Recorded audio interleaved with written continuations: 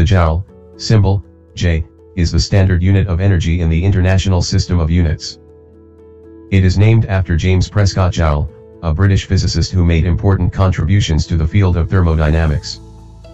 1 joule is defined as the amount of energy transferred or expended when a force of 1 Newton is applied over a distance of 1 meter in the direction of the force.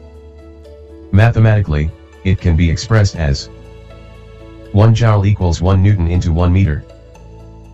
The joule is a fundamental unit of energy and is widely used in various branches of physics, engineering, and everyday life to measure energy, work, heat, and other forms of energy transfer or transformation.